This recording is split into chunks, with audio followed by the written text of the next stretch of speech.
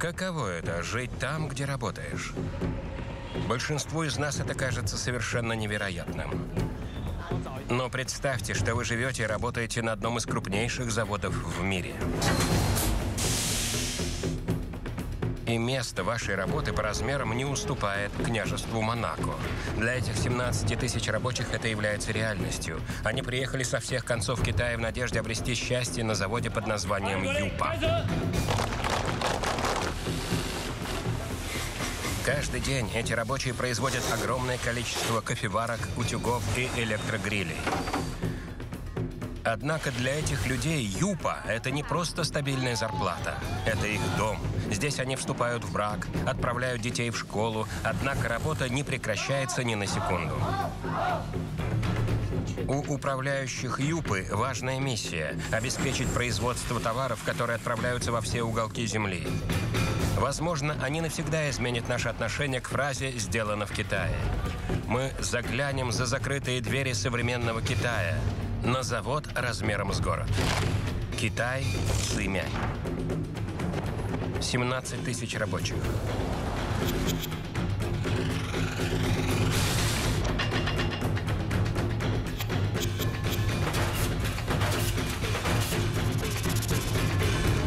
Вся жизнь – завод.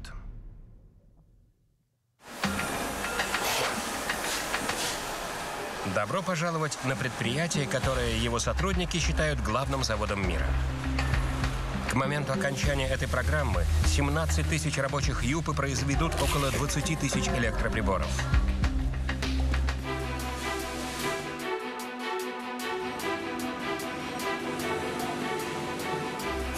Каждый день здесь выпускается по 60 тысяч утюгов.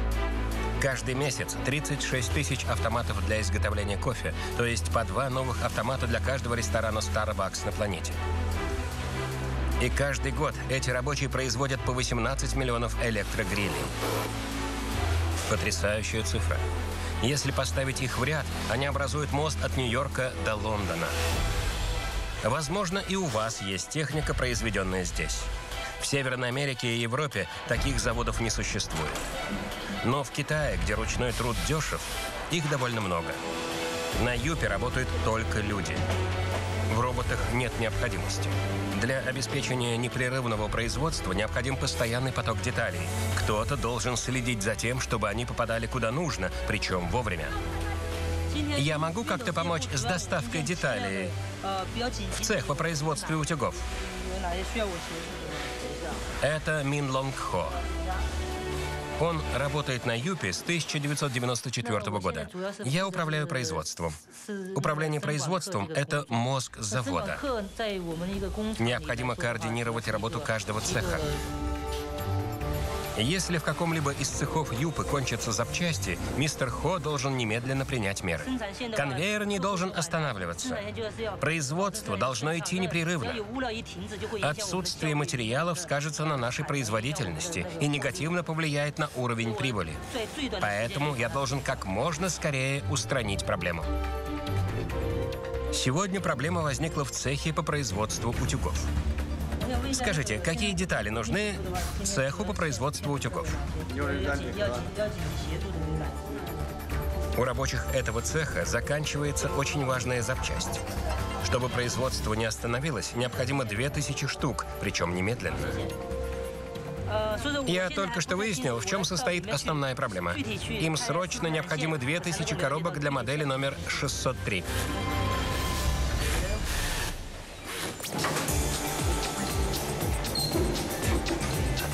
Обычные заводы получают комплектующие от внешних поставщиков. Но на Юпе все по-другому. Чтобы снизить расходы и повысить конкурентоспособность, детали производятся прямо здесь. Поэтому до своего поставщика мистер Хо может добраться на велосипеде. Сколько? 3000, правильно? Там уже ничего не осталось. Хорошо, хорошо, я вас понял. Но даже у поставщика коробок оказалось угрожающе мало. Они остановили конвейер. Коробки нужны как можно скорее. Найденных коробок хватит лишь до конца сегодняшней смены. Неожиданно мистеру Хо поступает еще один срочный звонок. Теперь запчастей не хватает в цехе по производству электрогрилей. Производство грилей приносит компании наибольшую прибыль. Юпа запустил линию по производству грилей в 1994 году. А сейчас на 60 сборочных конвейерах производится 800 различных моделей. Рабочие собирают по одному грилю каждые 12 секунд. То есть 50 тысяч в день или 1,5 миллиона в месяц. Этого хватит, чтобы обеспечить грилями всех жителей штата Даллас. На этой продукции завод зарабатывает $350 миллионов в год, но Юпа хочет большего.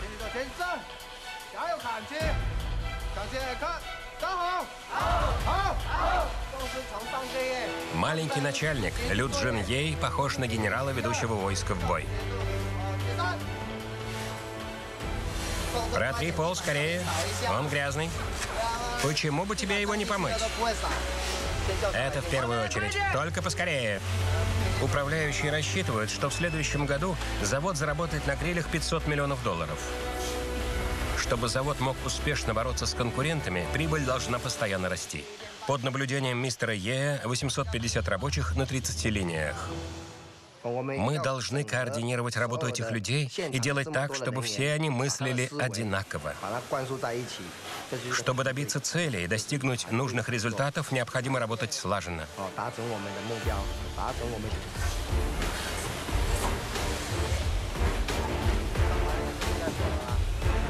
Мистер Ей просто одержим контролем за качеством продукции. Его цель – увеличить производительность так, чтобы это не сказалось на качестве. Позови их. Почему их до сих пор здесь нет? Но на таком большом заводе со столь крупными объемами производства даже у суперэффективного мистера Ея случаются проблемы. Это держатель для гриля. Сейчас мы видим, как происходит его сборка. Проблема заключается в размере. Размер не тот. У них закончилась запчасть номер 2627, которая присоединяет нагревательный элемент к раме. Без этой простой детали сборочные линии придется остановить. Если только мистер Хо немедленно не организует поставку новых деталей. Если мы не найдем эти запчасти, придется остановить 6 линий. Когда все детали под рукой, гриль собирается как простая головоломка. Провода подключаются к нагревательному элементу, который устанавливается на металлическую пластину. Если ее плохо закрепить, она отвалится. А если она отвалится, то наш клиент-покупатель может обжечься. Это очень важная работа. Затем необходимо подключить шнур питания. Коричневый провод будет под напряжением, а зеленый – нейтральный. Тот, что помечен, соответствует коричневому. Соединим их, и гриль можно подключать. Каждый гриль проверяется на предмет недостатков сборки или внешнего вида. Наконец, каждый прибор подключают к сети, чтобы убедиться в том, что все работает. Как правило, за один день команда мистера Ея производит 700 грилей из 50 тысяч, выпускаемых на заводе. Из-за нехватки запчастей возникают задержки. А в результате Юпа несет убытки, и рабочим приходится задерживаться у конвейера, чтобы выполнить план. Поиском отсутствующих запчастей занимается мистер Хо. Это напряженная работа. Я возьму один мешок и немедленно начну производство. Пожалуйста, доставьте остальное как можно скорее.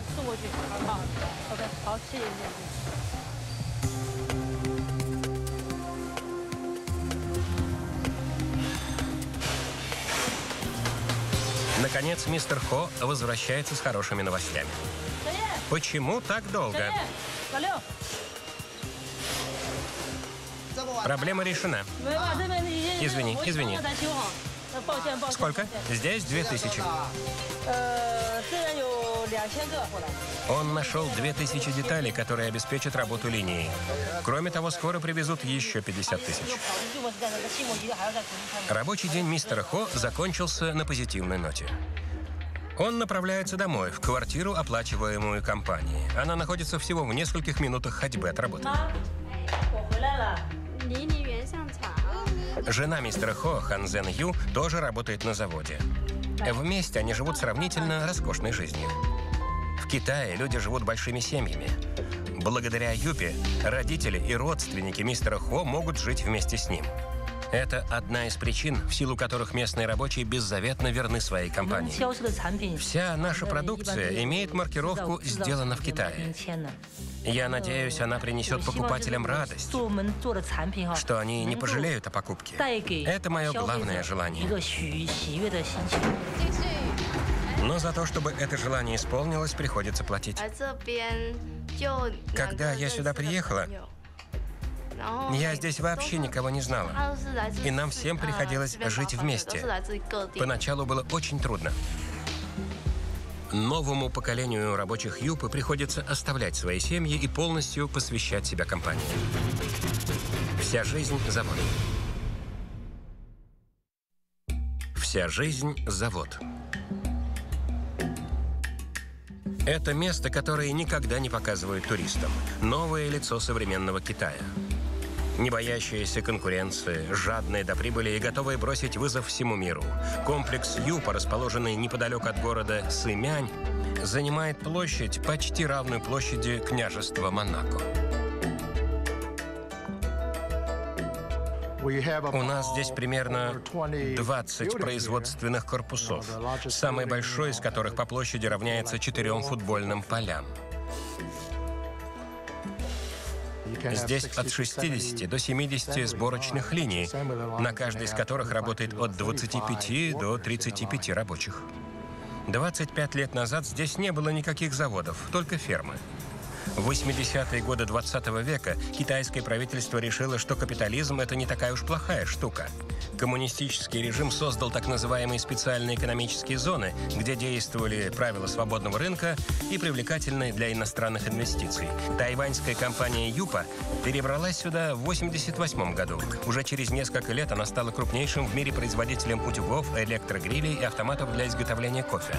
Юпа является настоящим городом с ресторанами, магазинами, футбольными полями, баскетбольными площадками и жилыми кварталами для всех, от студентов до больших семейств. Успех сделал завод большим, а размер помогает ему оставаться успешным. Благодаря большим объемам производства удается снижать расходы. Почти все детали изготавливаются здесь же, поэтому их доставка осуществляется быстро и недорого. Поскольку мы независимые и самодостаточные предприятия, нам не нужны какие-либо внешние поставщики, которые бы делали для нас запчасти. Все производится здесь же и в очень крупных объемах.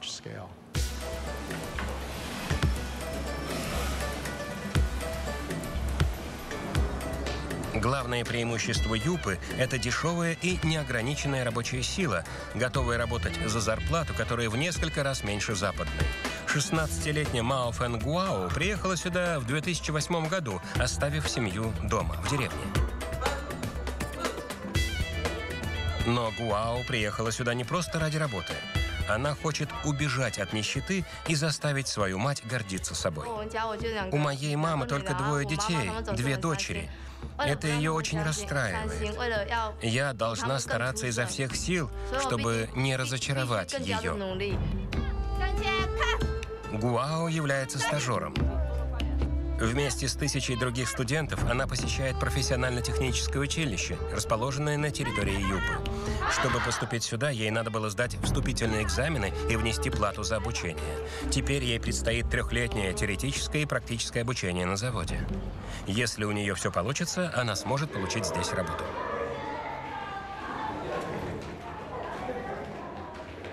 В самом начале мне казалось, что это очень трудно.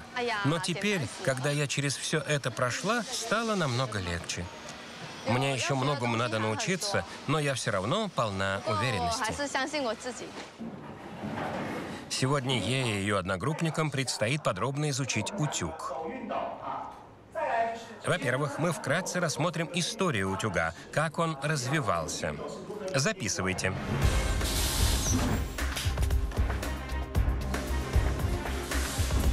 Чтобы получить работу, Гуао должна тщательно изучить каждую сборочную линию. У нас все постоянно меняется. В прошлый раз мы делали грили, потом перешли на кофеварки, а теперь мы делаем утюги. Рабочие 27 сборочных линий каждые 15 секунд собирают по утюгу. В день получается 60 тысяч. Здесь выпускается по меньшей мере 10 разных брендов для нескольких десятков компаний.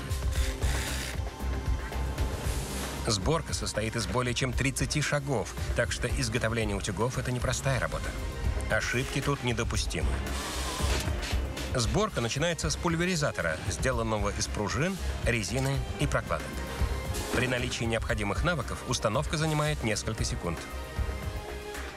И если она будет прилегать неплотно, то может возникнуть протечка. Тогда она будет плохо работать. Затем пульверизатор и трубка присоединяются к ручке утюга. Две половины водосборника укладываются в машину для нагревания. Промежуток, расположенный между ними, плавится, и водосборник становится водонепроницаемым. Это важная часть производственного цикла. Хотя в этом нет ничего сложного, если все делать по правилам. Затем к основанию крепится термостат. Перед установкой основания нужно убедиться, что вы используете правильную разновидность.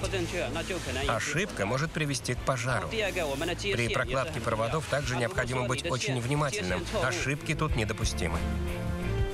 Между нагревательным элементом и ручкой устанавливается пластиковая прокладка. Это делается для того, чтобы ручка не нагрелась и покупатель не обжегся. После этого к задней части утюга припаивается шнур. Мы присоединяем электрический кабель. У меня получается 4-5 штук в минуту или 300 в час. После установки кнопок пульверизатора и выпуска пара приходит время испытать утюг. Сначала надо проверить пульверизатор, затем электрическую систему. Неисправные утюги либо ремонтируются, либо откладываются. В конце концов, утюги, прошедшие проверку, расфасовываются по коробкам и отправляются к заказчику. Команда не идет на компромиссы и не экономит на качестве. Сегодня Гуау и ее одногруппники должны будут закрепить теорию практикой. Им предстоит поработать на линии по сборке утюгов. Для подростка из маленького городка жить и работать на огромном заводе может быть непросто. Сейчас мне живется не так тяжело, как раньше. Я уже привыкла к этому месту. Работа на линии по сборке утюгов идет лучше, чем ожидалось. Для Гуао работа и учеба не представляют особых трудностей. Самое трудное – жить вдали от дома и семьи.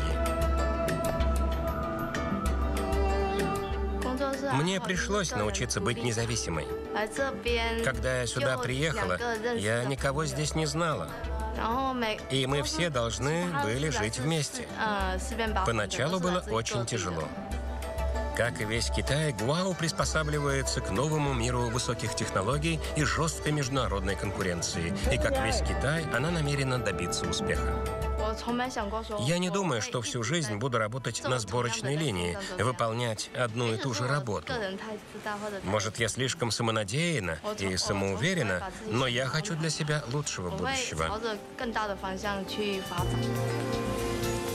Некоторые люди, состоящие в браке, держатся за работу ради лучшего будущего. Однако работники Юпы состоят в браке со своей компанией. Вся жизнь – завод. Вся жизнь – завод.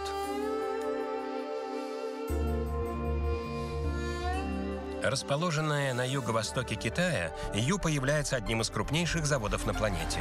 Сегодня, как и каждый день, 17 тысяч рабочих обеспечивают мир утренним кофе.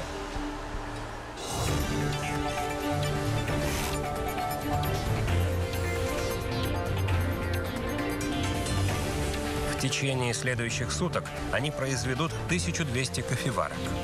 За следующие 30 дней с этих сборочных конвейеров сойдут 210 тысяч автоматов для приготовления кофе-эспрессо. В течение следующего года на кухнях всего мира появится почти 2,5 миллиона кофеварок, произведенных на этом заводе.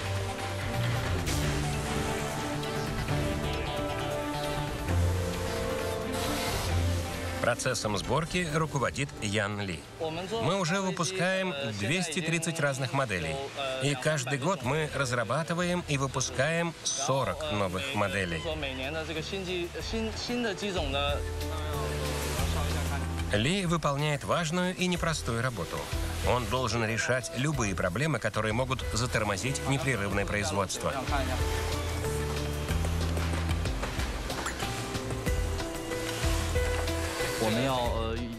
Мы должны во что бы то ни стало найти и устранить любую проблему. Мы заботимся о том, чтобы все работало идеально. Производство не должно задерживаться из-за этих проблем. Сегодня у него появилась совершенно новая проблема. Один из крупных клиентов Юпы разработал новую кофеварку. И Ли должен создать рабочий прототип, чтобы убедить клиента начать массовое производство. Судьба сотен рабочих, а также возможной многомиллионной прибыли находится в руках Ли. Изготовление прототипов – это важная часть моей работы. Это имеет большое значение для развития нашей компании. Ли начинает со сборки системы нагревания воды и образования пара. Затем он аккуратно устанавливает ее внутрь корпуса. Когда Ли уже готов завершить сборку, он замечает отсутствие некоторых запчастей. У нас закончились электропровода. Надо за ними сходить. Чтобы добраться до поставщика, необходимо совершить довольно долгую прогулку. Но Ли это совсем не расстраивает. На складе его поджидает кто-то особенный. Мне нужна твоя помощь. Я должен сделать прототип, а у нас не хватает 3 электропроводов. Сегодня ему помогает его подруга. У Юпы есть преимущества, которые делают его чем-то большим, чем просто рабочим местом. Поскольку многие из 17 тысяч сотрудников состоят в браке и имеют детей, рабочее пространство завода города зачастую превращается в личное пространство. Иногда мы работаем вместе. Например, если нам нужна помощь техника, чтобы решить производственную проблему. А потом мы встречаемся после работы. Ли Янг Ли работает в отделе снабжения. Она работает на Юпе с 2004 года.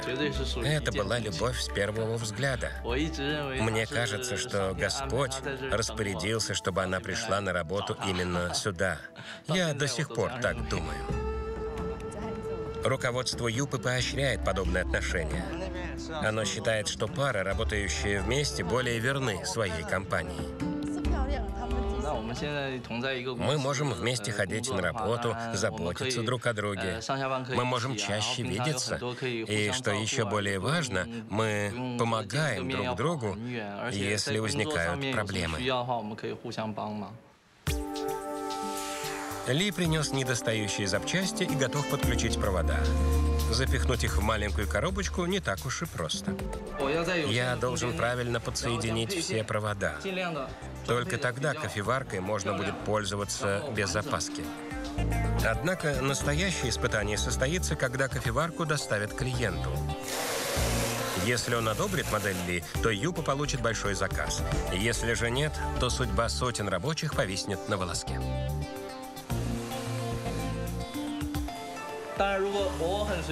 Если я сделаю прототип кое-как, то наши клиенты потеряют веру в качество нашей продукции.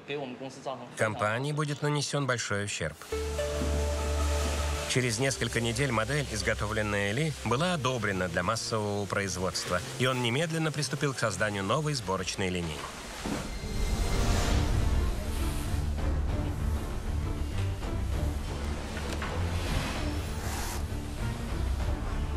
На подготовку линии и рабочих, которые будут осуществлять сборку, уходит несколько недель.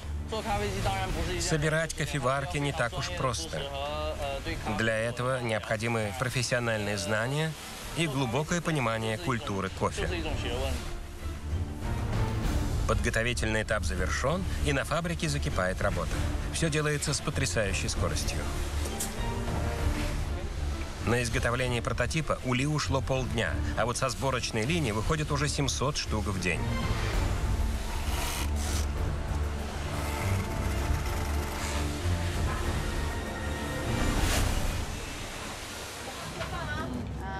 Рабочий день Ли подошел к концу, а с окончанием работы в городе-заводе начинается романтика. Обычно после окончания работы мы вместе ходим по магазинам или просто гуляем. Это доставляет нам большое удовольствие. Пара планирует пожениться одновременно со многими другими влюбленными. Групповая свадьба будет организована и оплачена компанией. Десятки работников ЮПа одновременно свяжут себя узами брака. За ними будут наблюдать тысячи их коллег. Если мы примем участие в групповой свадьбе, то мы поженимся на самом большом заводе в мире, и нас напутствуют наши коллеги. Один мир, одна мечта. Это будет незабываемо. Приняв участие в групповой свадьбе, молодые люди продемонстрируют свою любовь друг к другу и свою страсть по отношению к Юпе. А вот у шеф-повара Ши Мин Ли своя страсть – накормить 17 тысяч человек, обеспечивающих работу самого большого завода на свете. В городе-заводе день только начинается. Однако шеф-повару Ши Мин Ли уже приходится торопиться.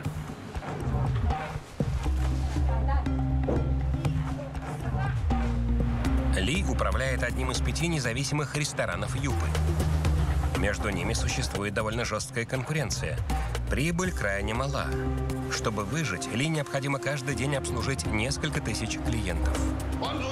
Ли считает, что он не просто кормит людей. Он дает энергию рабочим, приводящим в действие самый большой завод на Земле. Если они будут мало есть или плохо есть, то им просто не хватит энергии. И тогда они будут плохо работать. Все начинается со свежих продуктов. Говядина, свинина, китайская капуста, лук, морковь и кабачки. У нас здесь все виды свежих овощей. Все, что есть на рынке, вы найдете и здесь. Все продукты моются и нарезаются. Ежегодно Юпа выпускает несколько миллионов кухонных приборов, но на кухне Ли вы их не найдете. Здесь нет ничего автоматического, все делается вручную. На часах 9 утра, а работникам Ли уже приходится поторапливаться. Мы должны все закончить к 11 часам, потому что все рестораны для работников ЮП открываются в 11:30. Нам надо закончить раньше. Через 2 часа 3000 рабочих придут сюда на обед. И на ужин должно прийти столько же. Это значит, что к вечеру 50 работникам Ли необходимо будет подать 6000 обедов и ужинов, а это 125 литров масла, 50 килограммов говядины и 300 килограммов свинины. То есть более 1 миллиона тонн пищи ежегодно. Повара Ли превращают стандартные ингредиенты в сотни вкуснейших блюд. Мы можем готовить самые разнообразные блюда. Наши повара лучшие у себя на родине. Они готовят блюда, традиционные для провинции Фунцзянь, Сычуань и Хайнань. А скоро они добавят халяльные блюда для клиентов-мусульман. Я считаю, что еда, которую мы готовим, не должна отличаться от того, что люди едят у себя дома. Такая одержимость едой объясняется тем, что у Ли было голодное детство. Я рос в очень бедной семье. Хотя отец работал очень тяжело, еды у нас все равно было очень мало. Теперь еды более чем достаточно, и все клиенты Ли возвращаются на работу с полными желудками. Страсть к еде сделала Ли перфекционистом. Сколько стоит этот виноград? Можно попробовать? Спасибо. Он обходит рынки в поисках качественных и недорогих продуктов. Сколько это стоит? 70 центов. За 100 граммов? Да. 70 центов за 100 граммов.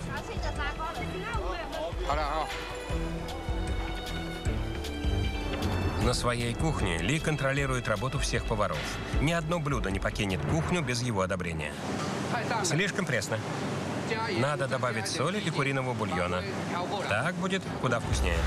Сегодня в качестве специального блюда будут подавать острую сычуанскую свинину. В принципе, готовить умеют все. Главное заключается в том, что наши повара готовят специальные приправы, которые не достанешь на рынке. Ли настаивает на том, что свинина должна быть абсолютно свежей.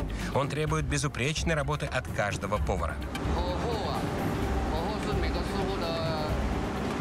Похоже, они хорошо знают свое дело. Правда, они вряд ли захотят поделиться с нами своими секретами. Однако уже почти 10 часов, и скоро кухня Ли достигнет точки кипения. Время бежит, и команда поваров Ли работает в поте лица, чтобы накормить целую трудовую армию. Наверное, было бы преувеличением сказать, что мы здесь как на поле боя, но мы действительно очень заняты. Необходимо все закончить в течение часа. Потом мы должны доставить еду в наши рестораны. У нас нет ни одной лишней минуты.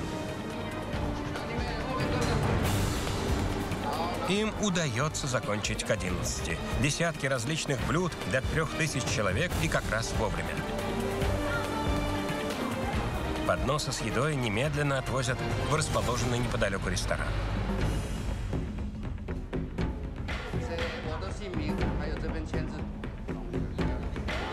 Конкуренция между 5 независимыми ресторанами Юпы помогает поддерживать качество на высоком уровне, а цены на низком. Благодаря субсидиям рабочий платит за обед всего 50 центов. Чтобы Ли мог получить прибыль, его ресторан должны ежедневно посещать несколько тысяч человек. Но им движет не прибыль. Больше всего на свете Ли хочет, чтобы людям нравилась его еда. Мне пришлось провести много бессонных ночей. Часто я виню себя за ошибки, совершенные днем. Мне следовало лучше стараться. И главное, мне есть к чему стремиться. Пока его клиенты выглядят довольными. После обеда, когда рабочие вернутся к конвейерам, Ли начнет планировать ужин, движимый лишь одной целью – порадовать еще 3000 клиентов. Если вы считаете, что такое количество людей трудно накормить, то представьте, насколько сложно заставить их ладить друг с другом. Вся жизнь – завод. Вся жизнь – завод.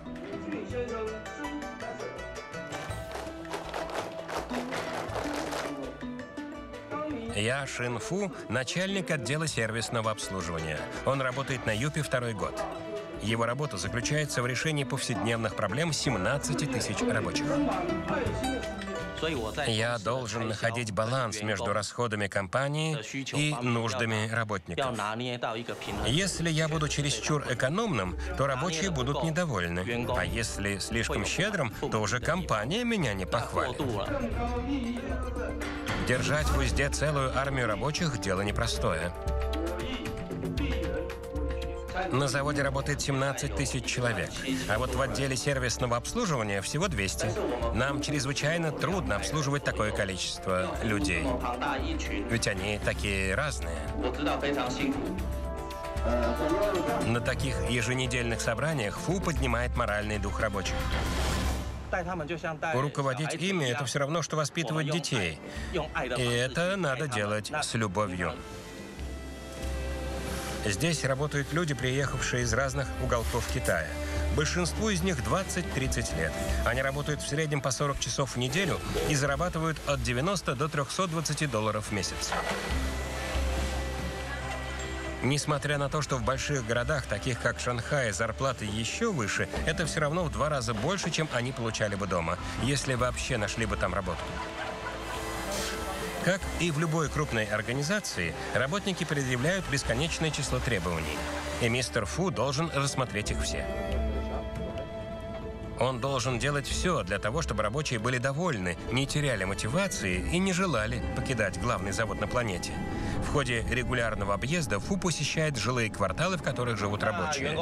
Сейчас мы едем в общежитие рабочих. Я регулярно его осматриваю и оцениваю, нельзя ли там что-нибудь усовершенствовать.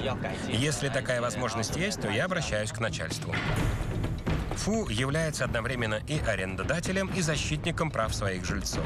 Сегодня он должен убедиться, что комнаты готовы к приему группы новых рабочих. Видишь дыры в стене? Позови строителей, пусть заделают их и заново все покрасят. Это надо сделать срочно.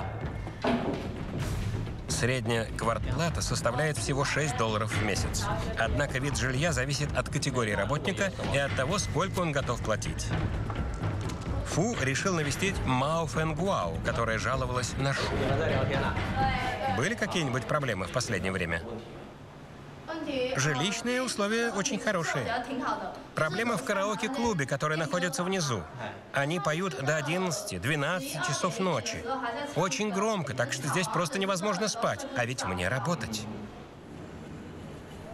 Фу считает, что для того, чтобы работники ЮП могли выпускать качественную продукцию, они должны хорошо отдыхать и хорошо питаться. Трудность заключается в том, что у нас 17 тысяч работников, и они родом из разных частей Китая. У них разные пристрастия, разные культурные традиции. У каждого из них свой вкус, а я должен заботиться обо всех.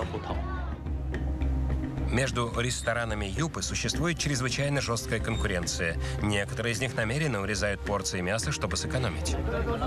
Скажи своему начальнику, что мяса надо больше. На этой тарелке практически нет мяса.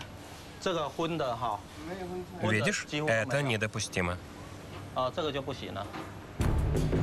ЮПа имеет строгие правила относительно того, где и когда можно продавать еду. И Фу следит за их соблюдением. Сейчас мы проинспектируем другие рестораны. Для них отведены специальные зоны. Если они будут нарушать правила, то я их вышвырну. Эти продавцы местные. Они работают на рестораны ЮПа. Однако они нарушают правила, продавая еду слишком близко от ресторана конкурентов. У каждого должно быть специальное разрешение. Где ваше разрешение? Где разрешение на эту тележку? Как оно может быть наверху? Оно должно постоянно находиться здесь, при тележке. Фу уже давно ездит по этим улицам, поэтому он узнал эту женщину, ведь он ее уже задерживал. Это против правил. Простите меня. Сколько раз я вам уже говорил, это запрещено. Сегодня Фу никого не задерживает, ограничиваясь предупреждением. В следующий раз он может запретить им торговать едой на территории ЮПы. Я с ними поговорил, но они снова будут нарушать. Поэтому я должен проверять их каждый день. Хитросплетение культур усложняет работу Фу. У всех разное происхождение. Все приехали из разных провинций. Поэтому у них абсолютно разный образ жизни, разная культура питания. Так что приходится под них подстраиваться. Но одна вещь объединяет всех работников ЮПы. Самый популярный вид спорта на Земле. На поле все напряжение и стресс испаряются. У наших рабочих довольно напряженная работа, поэтому им необходима разрядка и физические упражнения. Но самое главное – это укрепление командного духа. А тем, кого футбол не интересует, ЮПа предлагает много других способов держать себя в форме. Из развлечений у нас есть такие игры, как баскетбол, настольный теннис и так далее. Разные спортивные игры. На любой вкус. Все это входит в обязанности Фу на одном из самых больших заводов в мире, где не существует границ между жизнью и работой.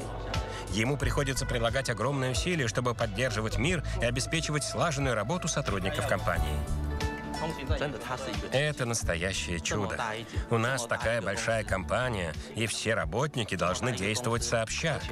Мы должны двигаться в будущее, взявшись за руки. Это непросто. Возможно, в стенах ЮПы и существует гармония, но вот во внешнем мире царит жесточайшая конкуренция. На мировом рынке все определяют новые технологии. Чтобы выжить в этих условиях, ЮПа должен разработать новую товарную линейку. От этого зависит само существование завода. На кону стоят тысячи рабочих мест.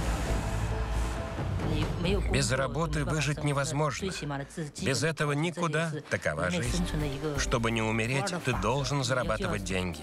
А чтобы заработать денег, надо работать. Джи Рон Пен знает, насколько высоки ставки. Ведь он вице-президент по разработке новой продукции. Я думаю, что инновации – это сильная сторона нашей компании. Потому что наша компания занимается производством бытовых приборов, а вся эта индустрия является лайфстайл-индустрией. Мистер Пен отправил своих сотрудников за границу, чтобы те изучили бытовые приборы будущего.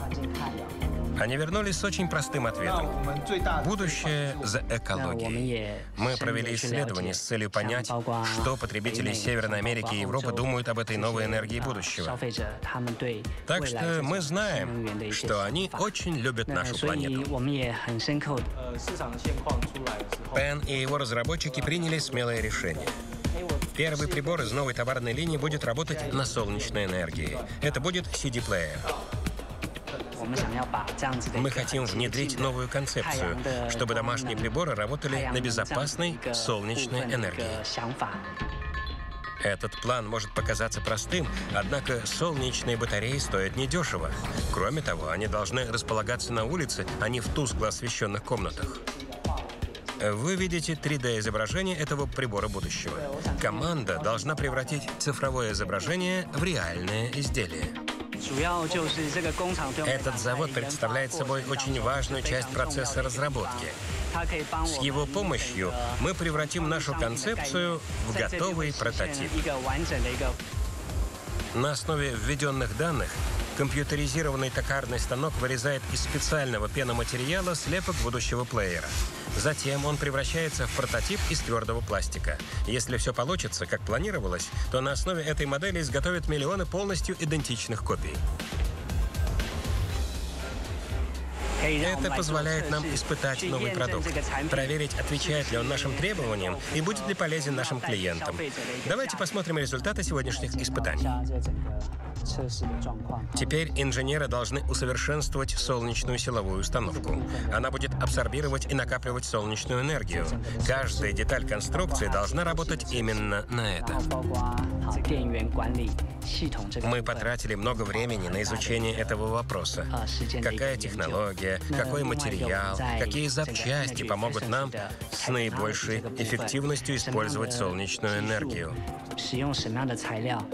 И вот, наконец, Юпа представляет свой прибор будущего широкой публике. Солнечный CD-плеер, простой и стильный. Он заряжается прямо в квартире, если его поставить у окна. Кроме того, это чрезвычайно гибкая система. Она совместима с любым энергосберегающим прибором, разработанным Юпой. Однако остается один вопрос. Понравятся ли миру китайские приборы, работающие на солнечной энергии?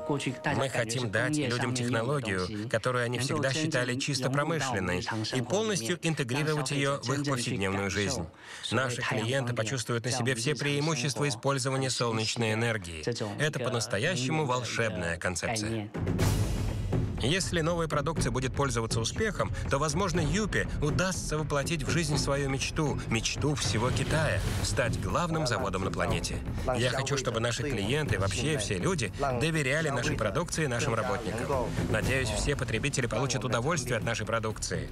Тогда мы сможем гордиться собой. Город-завод работает с полной нагрузкой. Разрабатывается новая продукция. Поэтому в мире появляется все больше товаров с маркировкой «Сделано в Китае». Однако и Китаю, и городу-заводу такое развитие обходится недешево. Каждый день 17 тысяч работников Юпы испытывают на себе напряжение и неопределенность жизни в условиях жесткой конкуренции. Чтобы остаться на плаву и построить для себя светлое будущее, эти мужчины и женщины живут и работают как единый организм на главном заводе мира.